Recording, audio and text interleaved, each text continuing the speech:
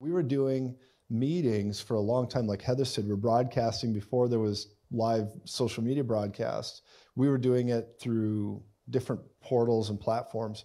And we were going around the country, and we took a team of 40 with us, and we had TV equipment, and we would set up every night in a different location. We'd set up a set every night. And we'd go around the country, and we ministered, and I preached a new message every night because there was an audience with me every night watching the next evening, so I couldn't preach the same thing. And so I'd prepare all these messages, and finally we built online Bible schools. We did all this stuff. We graduated hundreds of people, and at no charge, we just gave it all away, just trained people. There I am again. And we just trained people. And the bottom line is, it was really powerful. We did all that. But rural communities was in our heart, and we realized we couldn't get to everybody.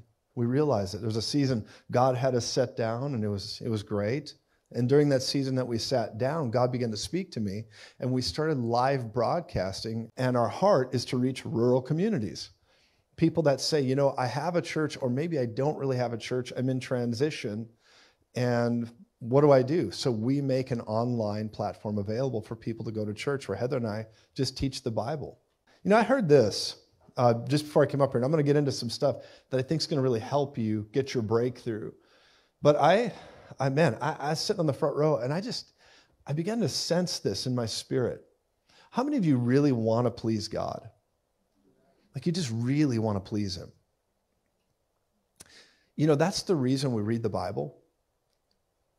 I want to say this for a second. And it was when Young was talking about tithing or giving, sowing. And today there's this crazy thing where people are so wrapped up in, you know, tithing's not a New Testament thing. I don't have to do this. I don't have to do that. I don't read the Bible to try to figure out what I don't have to do. You understand? There's things that, you know, I don't know how to say this. If you torture the data long enough, you can make it confess to just about anything. So if you read the Bible to see how you can wiggle out of stuff or try to figure things out, you'll find avenues. You can do it. But if you read the Bible to crucify your flesh, if you read the Bible to grow in your relationship with Jesus, because people say, you know, I'm a disciple. If I were to ask people, are you a disciple? And they say, yes, I'm a disciple of Jesus. And if I were to ask them, how do you know you're a disciple of Jesus? Many people they would say, because I love Him. I know Him because I love Him. I worship Him. That does not make you a disciple, which is awesome. I think that's awesome. But a disciple is someone who follows the words of Jesus. They follow the written word of God. And not like a legalist, but in a relationship. You read the Bible to draw near to Him because you can't know Him without the word. And people say, no, it's a relationship. It's not about a book. That is stupid. Let me just say it better. That's stupid.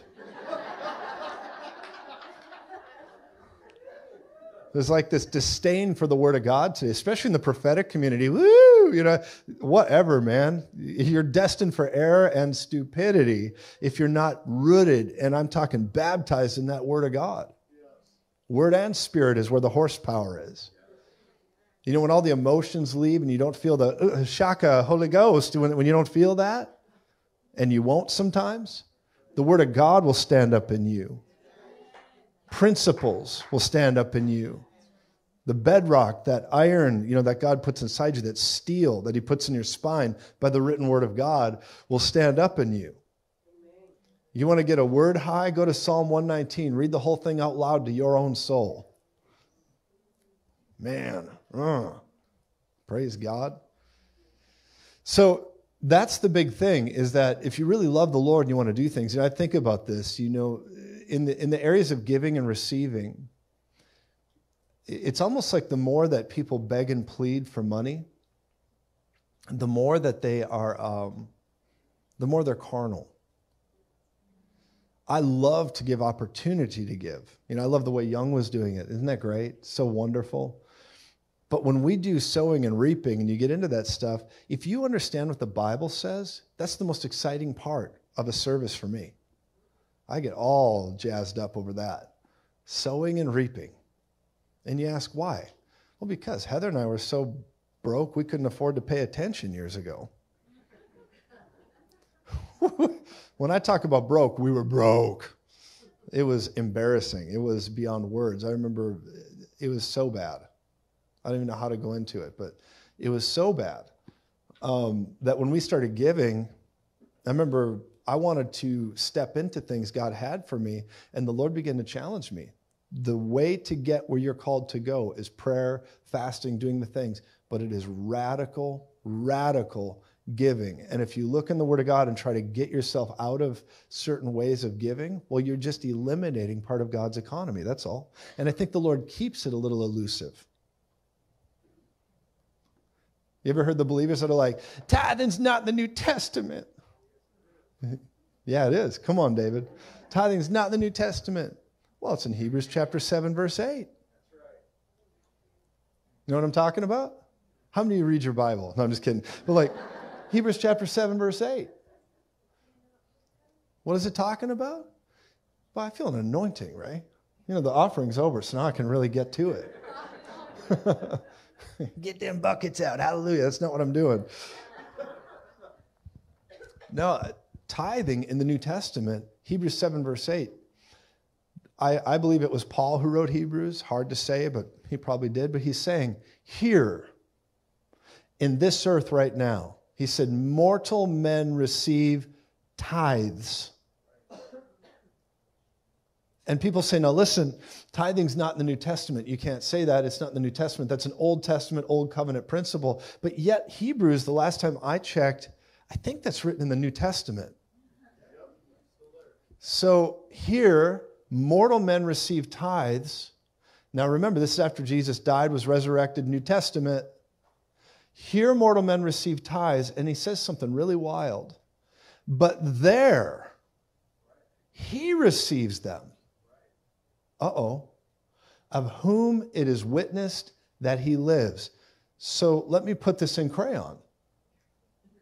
Here, when men give into the offering, tithes, offerings, whatever, there is, I remember the first time I ever sowed into an offering when I was younger. I think I gave like $50, $100. Actually, the first radical offering I ever gave was a watch. I didn't have anything, so I threw a watch in the bucket. Didn't know what to do. I'm like, I don't know, my heart's touched. Clunk.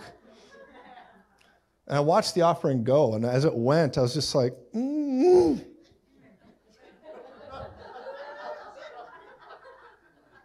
I could still get it back. That's right. I'm just looking at it like, oh, I just thought, why am I giving this anyway? You know, it's just going to some man or some building or some entity and organization. I'm not giving to God. I'm giving to the preacher. Right? Watch the offering go. But it says here, mortal men, yes, they do receive the physical resources, but it engages a parallel supernatural scenario. So when you do something here, you know that the book of Revelation talks about, I saw flashes and heaven was open and the Ark of the Covenant was there. Well, wait, I thought the Ark of the Covenant was here. Well, how's it there? I believe there's a here and a there principle. I believe that right now we are seated with Christ in heavenly places. There's here and there's there. As it is in heaven there, so let it be on earth. But the way you cause that to happen is by what you do here. There it's grace, here it's faith. I'll draw this on the board in a moment. I really need you to get this today. And this works for every part of your Christian experience. Every part. So here, mortal men give tithes. People are like, tithe is not in the Bible. Well, it's in Hebrews 7:8. Argue with that. And if you do argue with it, stay broke. I really mean that. I love you, but I mean it. I only say these things because I've proved it. I've proved God. God just has this thing about being believed. He's got a real thing about it. If you don't believe God with your actions, you will not see the reactions that are biblical. Period. It's just the way it operates. So here mortal men receive tithes. There it is witnessed of whom he lives. In other words, Jesus receives it in heaven. Period. Here you receive it. There he receives it. If you want a supernatural experience, you pray here. A supernatural thing happens in the unseen. Praise God. It works. So I think that's awesome. I think that's really good. So the next time you're tithing or sowing or giving, you just need to recognize, wait a second. I'm engaging something in the realm of the unseen. It's not about, I don't have to do that. Well, there's a lot of things you don't have to do in the New Testament under grace. There's actually a lot of things you could technically argue and get away with in the permissive will of God, or in the area where you're like, well, I'm just going to get into heaven by the skin of my teeth, by grace alone, hallelujah, and you lived a life like a heathen. Then I question if you ever really came through the door or not. But when you really start to look at this, I don't want to read the Bible for all the things that I can get away with, get away from, argue out of. I want to double down and go for all that God has. Amen. The full experience. The gospel you hear preached is correct. And legalists and cessationists and all that kind of stuff, you know, the ones that say we're going to have a conference about all the stuff God doesn't do. Too much? Everybody okay? But you recognize this, though, that the gospel you hear preached is correct. Jesus died, was resurrected on the third day, but it's not complete until it's working through you. That's why Heather said we preach a complete gospel. You know, there's the full gospel, there's the we believe in this, the apostles and prophets, they're not around today, they went away with the last apostle, and you got to just really do some serious biblical calculus to come up with that mess. And they do it, and they'll paint by numbers into a corner, and they're like, and here's my conclusion, twice dead, hallelujah, right? Okay, whatever. So then you recognize, though, that the gospel you hear preached is correct, but it's not complete until it's working through you. The gospel's it's not a thing. It's not an understanding. It's not simply something that you go, I understand all the spiritual laws now, and you hang it on the wall like a diploma. The gospel isn't really alive until it's moving through the body of Christ. And when that gospel is coming through you, it will be demonstrated with signs, wonders, miracles. God will back up his word. And when people are bold enough to declare it and act on it, in all the areas, you're just in the complete gospel. I think it's Colossians that says, we are complete in him. We're complete. And man, you know what the enemy really wants is if he can't stop you from getting born again, he'll stop you from getting the benefits of salvation. Religion loves to hold you back from the benefits. There's that group, that's all into cessationism and all that stuff, and I bless them. I have nothing but love in my heart. They do not. Because their main father who started things, Calvin, John Calvin, God bless everybody. He had a friend named Michael Servetus. And this man, Michael Servetus, would not go down the same avenues of doctrine as Calvin, and so one thing led to another, and they decided to burn his friend alive. And Calvin stood and was a part of that. And Servetus pleaded with him, please, let's not do this. And he's like, you need to basically believe like me or you're dead. Friends. And Calvin let him burn. He murdered him. So that same spirit of murder gets on that culture, and that's why they're so aggressive when they talk to you. And then, they don't like it when you say stuff like, you act a lot like the founder of your movement. Just blesses people really well.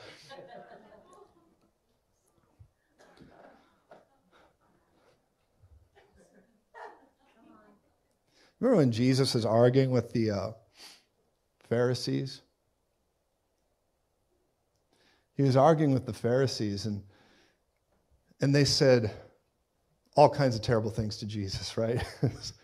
I just think about the way Jesus preached. My goodness. He's arguing with the Pharisees. They're coming at him, and they're saying, Jesus said, you only act this way towards me because you don't believe in my Father. You dishonor me. You dishonor my Father, and therefore you dishonor me. And they're like, your Father?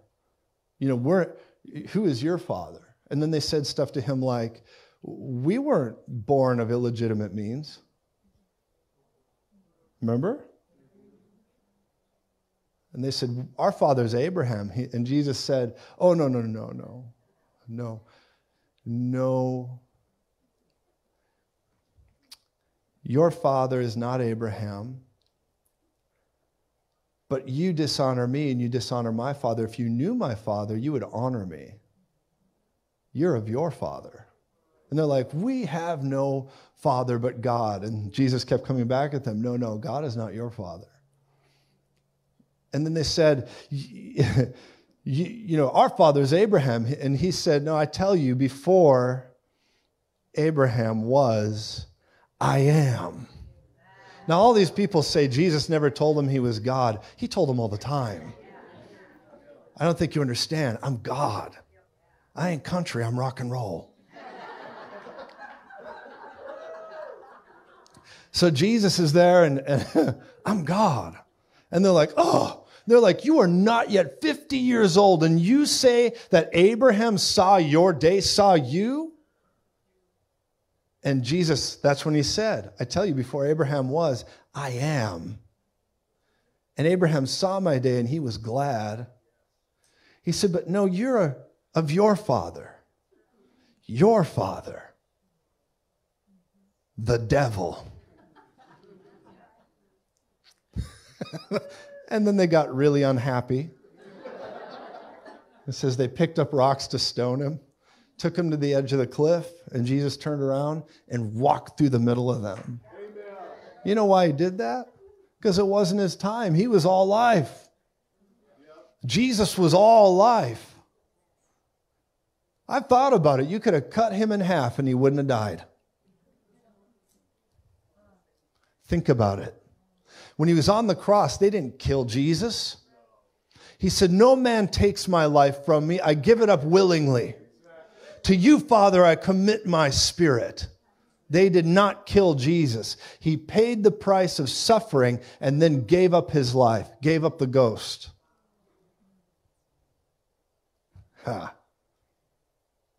I love it when they came to the Garden of Gethsemane to get him, and it was the temple foot soldiers, and there was 600 plus, nearly 700 of them that came to get Jesus. Jesus is in the Garden of Gethsemane, and he's sweating blood because he's so stressed out about what he's about to step into that he's sweating blood. It was that serious for him.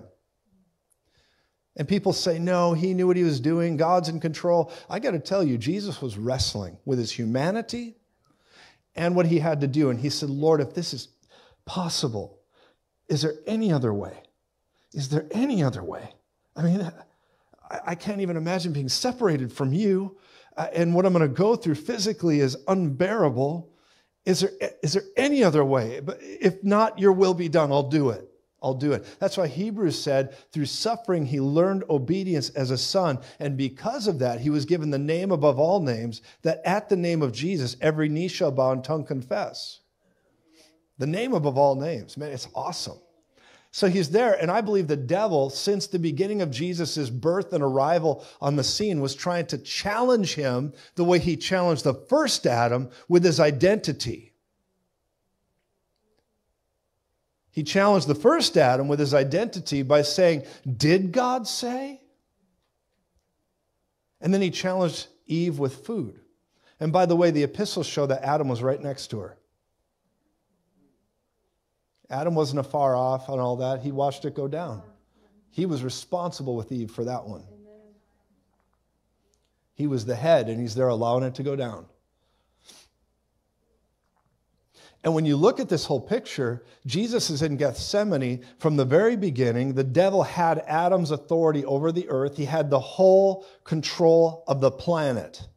Why? Because Adam had it. The devil deceived Adam. Adam believed the devil's word over God's word. Therefore, he put his authority into the hands of the devil. And when that happened, the devil who'd been cast out, or wherever you look at the timeline of these things, the devil had suddenly no longer been exiled to the level he was. Suddenly, he now had authority on the earth. He became the prince of the air, the god of this world. because that was Adam's place. The devil had it now. And you see that in the book of Job. You know, they had this collision, the devil and his angels and all that. Suddenly in the book of Job, the sons of God appear before him, and along comes Lou. And the Lord says, where you been? He's like, I've been traipsing all over the world, walking back and forth on it, because it's mine. Actually, I don't think he knew. You know that? I don't think the devil knew what he had. Because he said, you know, you got all these people serving you, God. And the Lord said, have you considered my servant Job? Have you seen this guy? And the devil stands there and he's like, He's like, you got a hedge of protection around him. I can't touch him. Can't do anything with him. But you know what? You allow some things to go down and he'll curse you to your face. But the interesting part is then God says to the devil, see, all he has is in your hand. Only not his life, because life and death is in his tongue, right? So the devil, I don't think, realized how much he actually got from Adam, meaning he didn't know that he could actually do some pretty wild stuff to Job. He didn't know that all the world was now under his dominion. That's why he could call fire down. That's why he could throw sickness on him. That's why he could do all this crazy stuff. Because now he's operating in Adam's dominion, and Adam's job was to be fruitful and multiply, keep the garden expanding until it went around the whole world. But now the prince of death is there. Lulu. And he's got Adam's authority. So then you go all the way past Job, you come all the way to the New Testament. Jesus shows up, comes out of the wilderness in the power of the Spirit, and he goes through all those temptations with the devil. And one thing the devil says to him is, hey, see all these kingdoms of the world? Yeah, they've been given to me. And I can give them to whomever I want. You just got to do one thing. You got to take a knee and kiss the ring. You got to bow down to me. Right?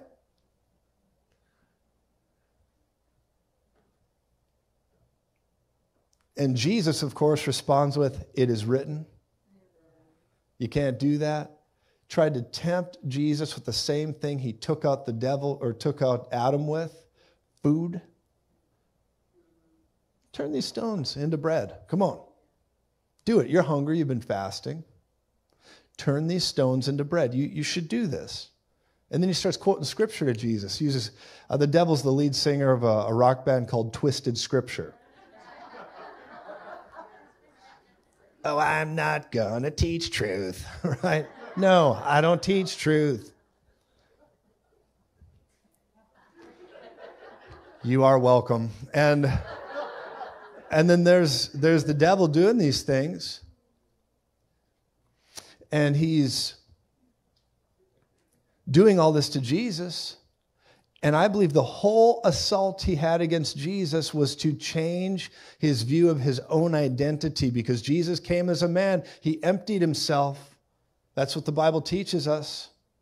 He emptied himself. The Greek word for that is kenosis. He emptied himself of all heavenly knowledge, and he had to study to show himself approved. That's why when he was 12, he's in the temple talking with the attorneys. Don't you know I'd be in my Father's house, Mom? And they're astonished at this kid's understanding.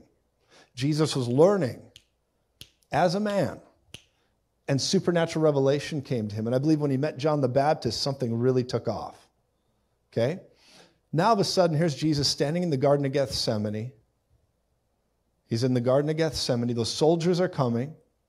And as the soldiers are coming, Jesus had been on this whole process, I believe, of figuring out who he really was. I think he knew it. He told people, I am God. I'm doing all these things. But in Gethsemane, he finally came to the crux. He came to the conclusion of his purpose, his calling, who he was. So it wasn't just enough to know his identity and what he was to do. He had to have it all together. And I believe he'd said, I am he, I am God, I am this. But in the Garden of Gethsemane, he's asking God, do I really have to go through with this? And I believe it became solidified in him. Remember when the disciples, they're all sleeping, and he's like, you can't stay with me even 1 hour? I'm alone. I am contending for the fate of the universe.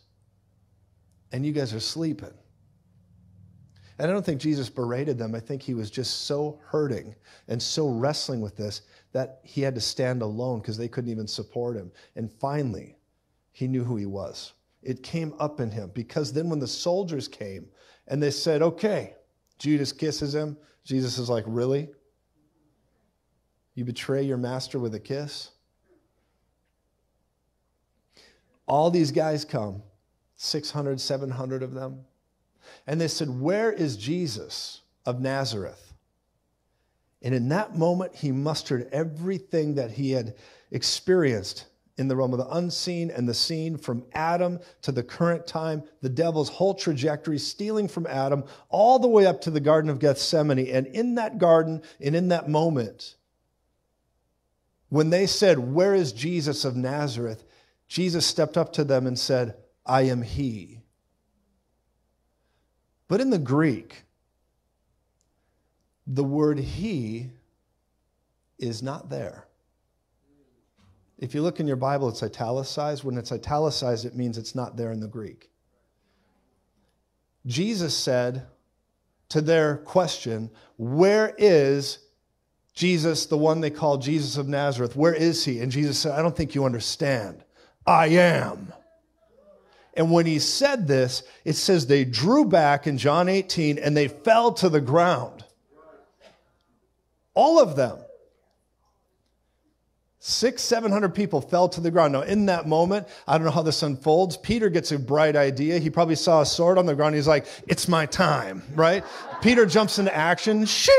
He's like, I'll save you, Lord. And there's Malchus, and he's like, whoop-ha! Malchus' ear flops off, and Jesus is like, Peter, right? And Peter's like, he's just getting all going, right? He's turning into an action movie. Peter's like, I will stop this right now, Lord.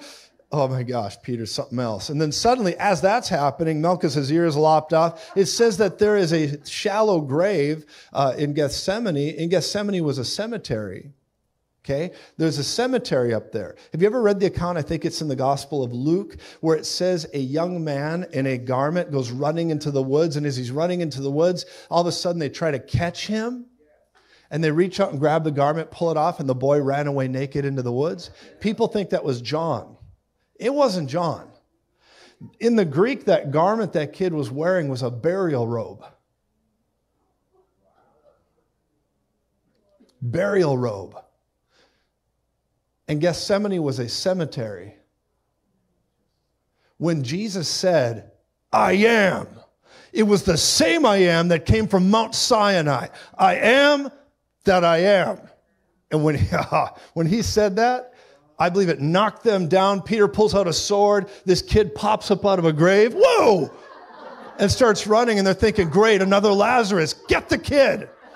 Get the kid. People are scrambling to get back on their feet. Jesus released such a power from the realm of the Spirit through his identity. I believe it knocked hell, death, all of it back on their heels because he knew he was going to go to the cross.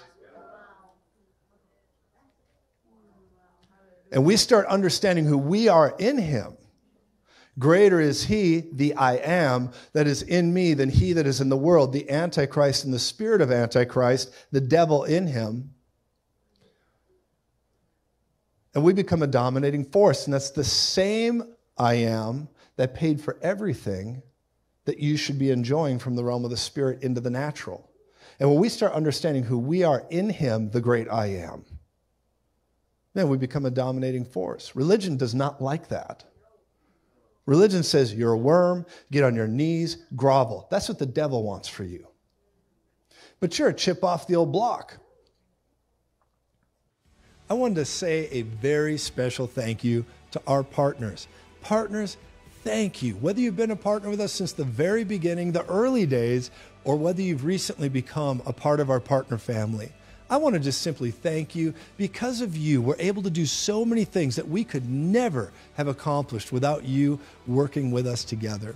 We're so grateful for you. And from the very bottom of our hearts, we wanted to say thank you to you. And we pray for you every day, and we stand with you, and we're believing God is going to do magnificent things through this partner family in the coming days. As a matter of fact, I have a promise from the Holy Spirit about it. Now, if you want to become part of our partner family, or you're even on the fence about it, thinking about it, I would encourage you to do so today by going to josephz.com, or you can text the keyword give to 719-259-0029. Your partnership helps us advance the gospel, and it helps us fulfill the commission God's given us to raise up 1 million to reach 1 billion. That's lives. 1 million clear-eyed, clear-minded reformers to go win 1 billion. 1 million for 1 billion. And we know we can do it with your help. I believe with your help, we can impact the world. And we're looking forward to stepping into this at a greater capacity than ever before. I just want to say thank you and invite you to the family by going to josephz.com today. Well, I'm standing here outside our World Broadcast Center now. With the World Broadcast Center, we have a little bit extra land that's on it. Not much, but just enough that if we wanted to add on, we could. I'm going to talk about that in just a moment, but right now I want to thank so many of you who've participated in making this building what it is. Now, we're getting to the point we're going to take a major lunge forward by faith and by really good planning. And that has to do with television and advanced media. Now, we're already taking dramatic steps. One very exciting thing that's happening is the Sid Roth Network has reached out to us, and they're having us air our live broadcasts every day simultaneously with their television network. A simpler way of saying it is, when we go live in the morning, they will air that live on their TV network. And I got to tell you, it is amazing what the Lord's doing to open doors for us and our partners to reach more and more viewers and people all around the world. But to really accomplish this, we've got to develop a call center that's going to really help you and your family. We want to minister to you more. We want to be able to be present for you in a greater capacity. The way we want to move forward is with a new call center. And I'm talking high touch that beats high tech every time. What does that mean? It means when you call in that you get somebody. We're here for you in real time during our live broadcasts. And we have a place that will reach out and minister to you, our partners. And we just want to be here for you. If you're a viewer, a partner, we want to be available. And we have to make a place or more room for the production of our materials, meaning shipping out books to you and teachings and so much more that we are just getting into right now. And that means we have to finish this building. And to do that, we need your help. We need your help through your donations, your time, anything that you can do. By time, I mean prayer. In any way that you can spend your efforts through prayer and faith with us, we so appreciate it. But more than anything else, we're looking for partners that will help us finish this building.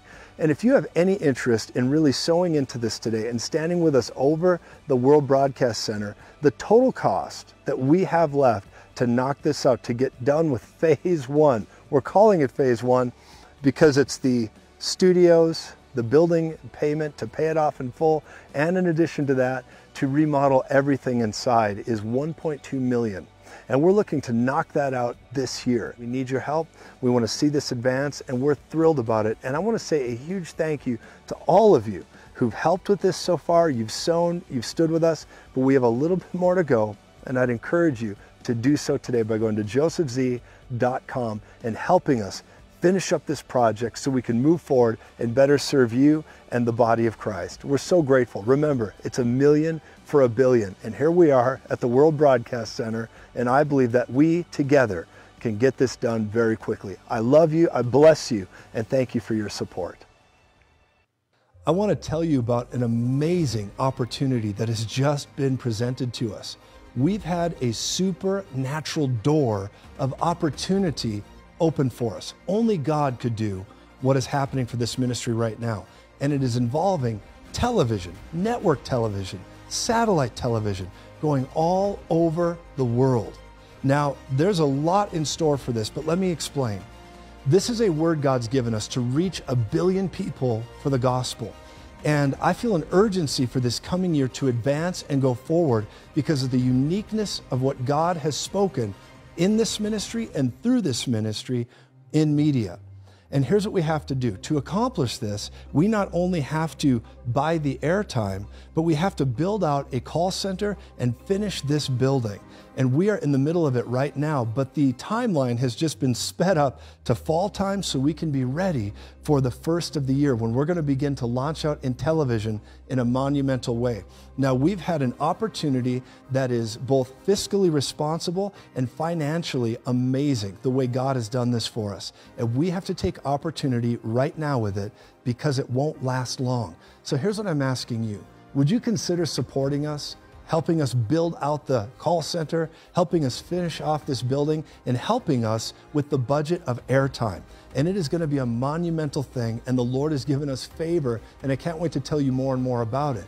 But if you would consider partnering today over this, I know we can hit this target, I know we can walk through the door, and I know we can raise up 1 million to go win 1 billion. And I'm telling you, this is a God moment. It's a now word. And I'm asking you if you consider partnering with us over it. Maybe you want to become a partner, or if you are a partner, maybe you'd consider increasing your partnership today or giving a one-time offering. This is an amazing open door for this ministry and this broadcast. Everything we've prayed about, everything the Lord has told us to do is now coming to this monumental moment. Next year, we're going to reach the masses like never before, but we need your help. Please consider going to josephz.com right now and supporting this amazing open door. Thank you so very much. Well, you know, we're so excited to share that Joseph Z is now a programmer on Daystar, and his show Voice of God is dedicated to prophetic journalism and faith-filled Bible teaching for the last days. You'll hear unique commentary and biblical teachings that will empower you to see the world through a watchman's lens, so you'll know what's coming and what to do about it. And of course, this program debuts this Thursday at 10 p.m. Mark that down, those of you that love Joseph, and that's 10 p.m. Eastern Standard Time. And here's a look at what you can expect. I'm Joseph Z, and at the age of 9, I had a life-altering encounter with the voice of God. Throughout my life, I discovered God is always speaking. The question is, are you listening? There's a difference between the office of the prophet and the gift of prophecy. Simply put, the office of the prophet is a responsibility to a segment of the body of Christ. You see that in Ephesians 4, verse 11, 12, and 13. Office gifts are there to edify and equip the body, where when you look at different abilities in the body, such as the gift of prophecy, there's not an assignment to the segment of the body. It's not a responsibility. It's just a gift that a person in the body carries. When a person with a gift of prophecy has a responsibility put on them for the body of Christ, a certain section of believers, they are called to step into that with responsibility. That's the difference between the office of the prophet and the gift of prophecy. All right, I'm excited about that, aren't you? Absolutely. Joseph's a great teacher. I love listening to him. New programmer. Personal friend, and you're going to be encouraged.